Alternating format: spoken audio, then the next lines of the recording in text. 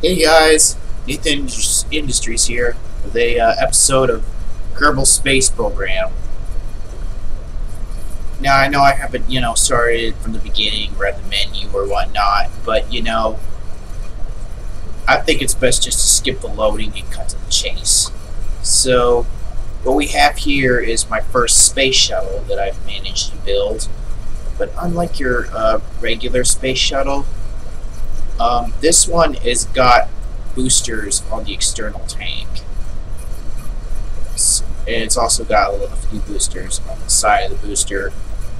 This one's built to be more like the Soviet space shuttle, attached to the Angira rocket.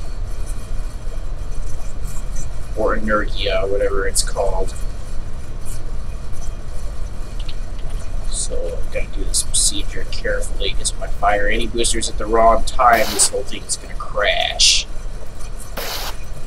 Before we take off here and carry on, I'll just make sure the recording is going well, because it's going surprisingly smooth for this game. Because normally, I must have turned the graphics down somewhere to increase performance. So that's probably why it is behaving better now than it was.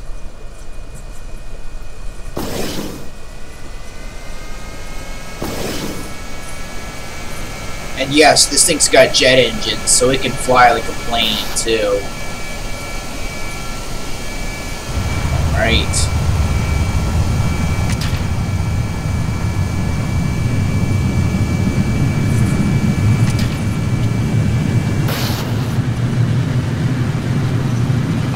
With this shuttle, instead of rolling, we just go forward. Because every time I've tried to roll with this thing, it would actually make it more unstable. Instead, I just pitch this thing forward. Because its thrust to weight ratio is a little bit wonky, so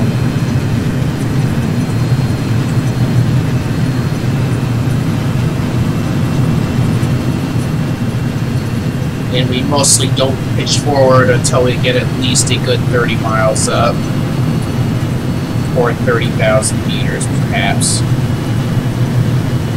When the air gets thin enough where it won't be a major problem if we pitch forward. Because if you pitch forward too early, you have a chance of ripping wings off. I did have this shuttle blow up on liftoff at least once because I primed one of the boosters by accident, and when I pitched forward, it pointed one of the boosters at one of the pieces. I was still testing it, and it actually burned up part of the booster, and it caused the thing to lose control. And when it pitched backward, the wings got ripped off by the force of the wind. So to prevent this, I just moved the boosters a little further apart and add my own custom attachments. Because otherwise, the bottom of the tank sort of, it'll go inside of the other booster and it'll glitch out.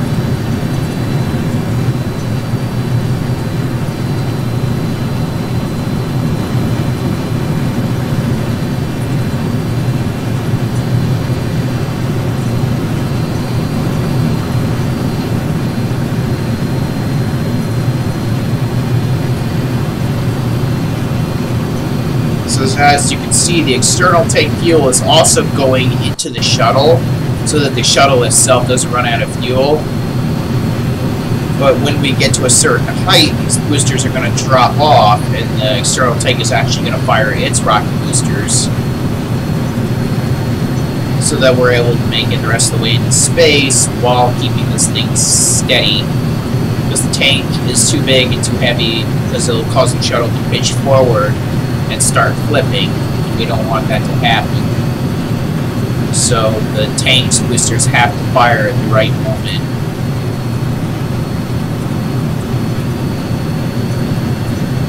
So Space Shuttle STELSON looking pretty good. That's the name of the shuttle, is Space Shuttle STELSON. I think that's a cool name for a shuttle. This is the first of the fleet. I'm going to be building more of them.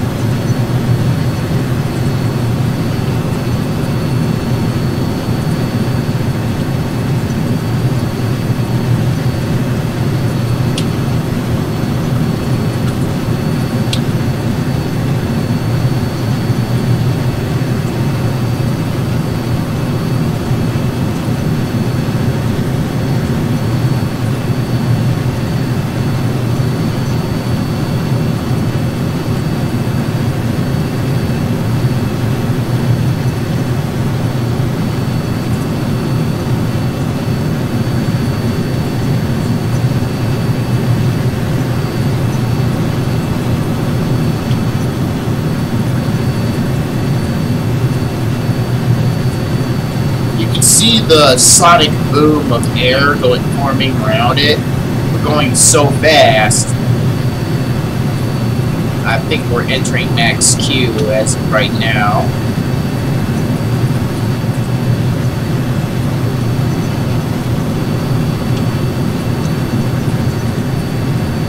Alright, everything's on schedule. See, I have some place to be at a certain time of night tonight, so just making sure I'm not out of time here. It's still light out even though it's 7 p.m. Kind of strange now.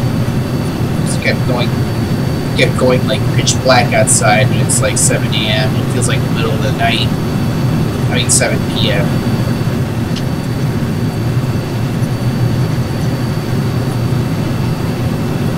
I can't fast forward this launch because if I do, it might cause the boosters to glitch out and explode. It might jeopardize the structural integrity of the spacecraft. So as you can see, the booster, the rocket engines that were attached to the boosters are cut off, but I still have plenty of solid fuel to burn. So now we're starting to rocket into the upper atmosphere. Right now I'm pulling the shuttle up so we don't pitch forward too much, as we're going to have a little bit of lack of thrust for a minute on the rocket's end.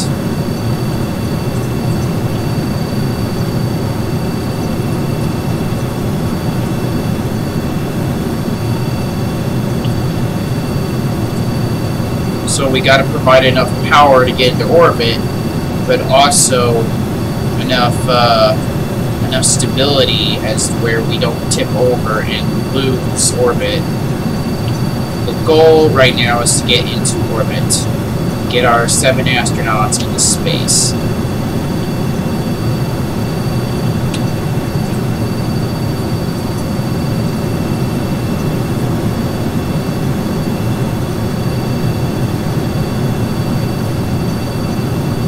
Looks like we're slightly out of line.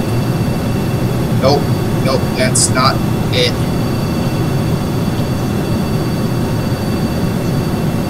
See the gimbal? We're slightly out of line.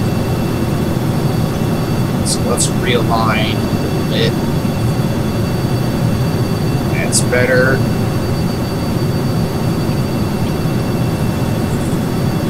The gimbal tells us where we're pointed. So the gimbal is everything.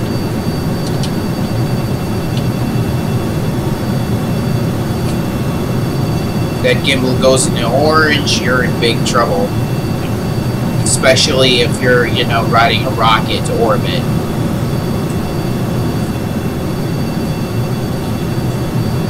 We still got a lot of atmosphere to go, though.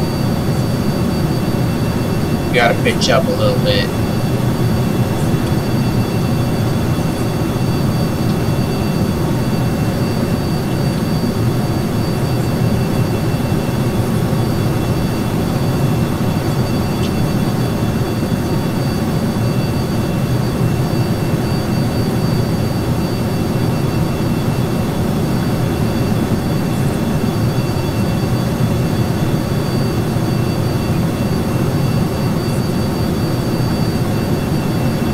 kids did notice, this shuttle actually has 5 rocket engines, like the other. So this is actually a very powerful, really big shuttle. It is designed for maximum speed and power. That would be jet engine cutoff. That would mean that we are approaching the upper parts of the atmosphere. We are now towards the area where the SR-71 Blackbird would be flying. Or that NASA plane that can fly at least 100,000 feet.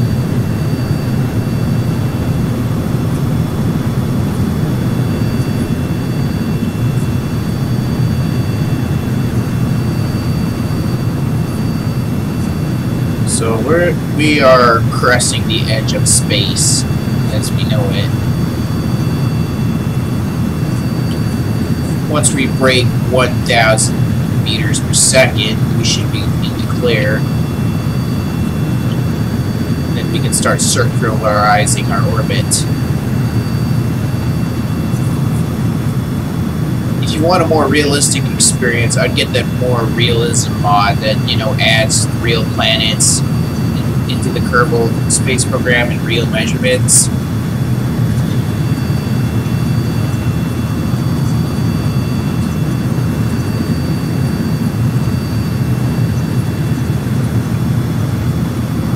Need to go a little bit higher, come on. Any second now, these boosters will drop off and just check on the tank. Make sure it didn't screw up. It would just...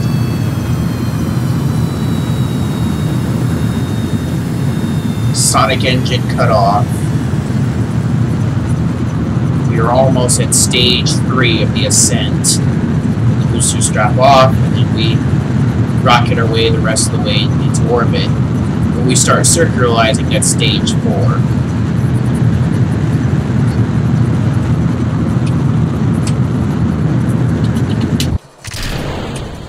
Booster set. Oh, crap. Now don't bump the wings. Do not bump my $33 million wings. Don't you dare. Those wings cost some real moolah. No, but I'm just gonna hit the booster instead. Yeah, separation's still a pain in the ass in this game sometimes. They're like that overly attached girlfriend. They don't know when to quit.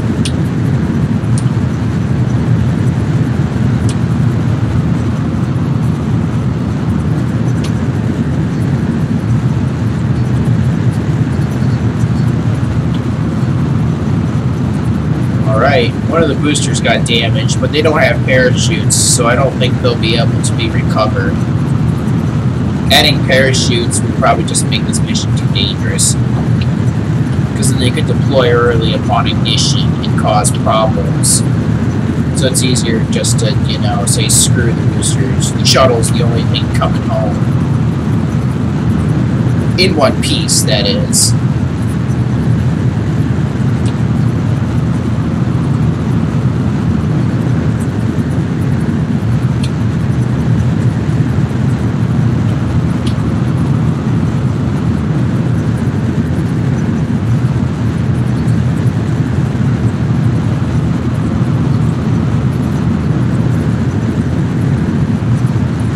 Now we just gotta get high enough.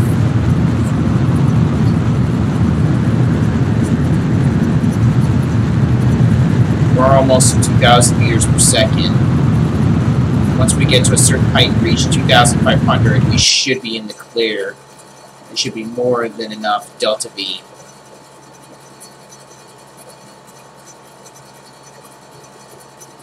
We got still quite a bit of fuel left in the tank.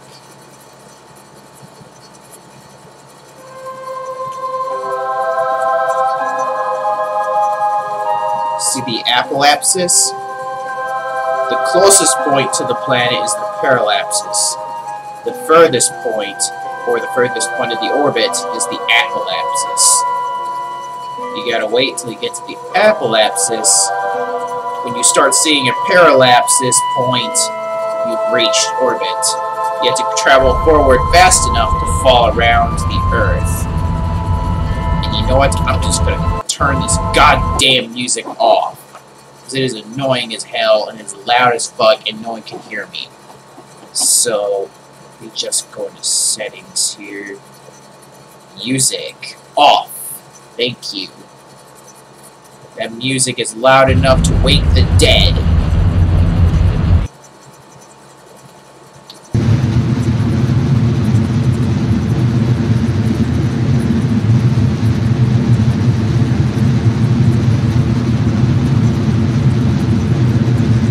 Alright, let me drop below.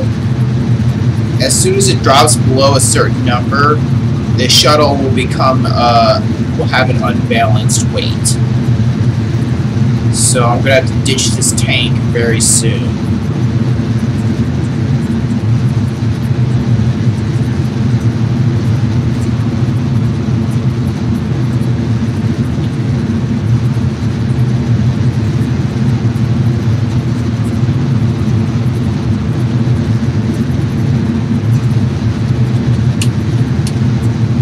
Yeah, so you can see the unbalance that's starting to occur here.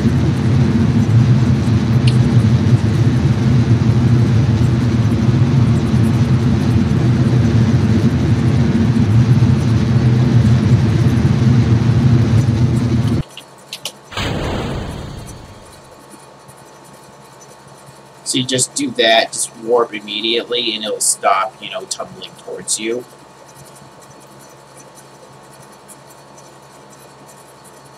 Okay, we have a new apoapsis. In our orbit, we almost got a complete orbit. The shuttle will get us the rest of the way into orbit, and will also get us back. So we're going to wind up using at least 55 to 65% of our fuel to get into orbit. The rest is going to take us home.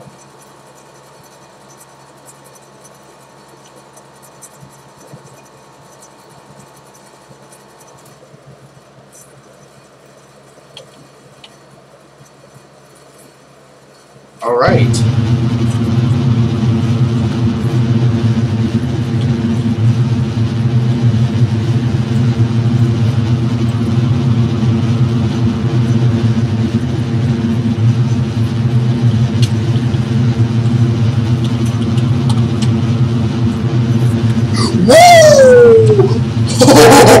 Oh, shit! That just passed right an inch away from me. Had I been any closer, I would have lost a wing. Holy crap, that was close.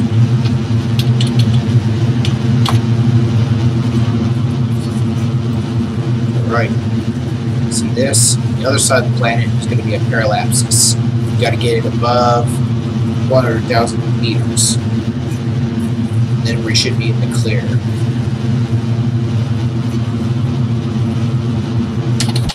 Alright, and it's out of the park. And that is how you get a space shuttle into orbit. Complicated, yes. Impossible, no. It can be done. You don't need no training involved to play this game. All you need is a little bit of know-how, and a little bit of skill, and a little bit of practice. Because trust me, you will not get a shuttle into orbit your first try. I've failed plenty of times to learn how to get a shuttle into orbit.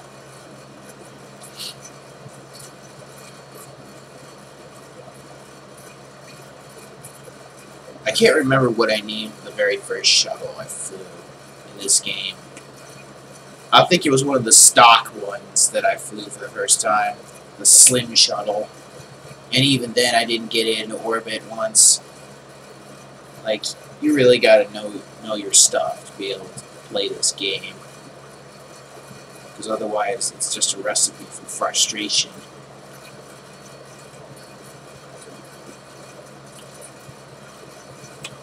And it turns out, we didn't use 55 to 65% of our fuel, we only used 25. It looks like, or maybe 35, because we don't have as much oxidizer as we do fuel. The rest of the liquid fuel, you know, will just help us fly to a safer location, such as if we're in the middle of the ocean and we try to land. Let's see if we can get some science. Science is one of those things that... Right. Looks like I've done this too many times before, because I've flown this shuttle hundreds of times before.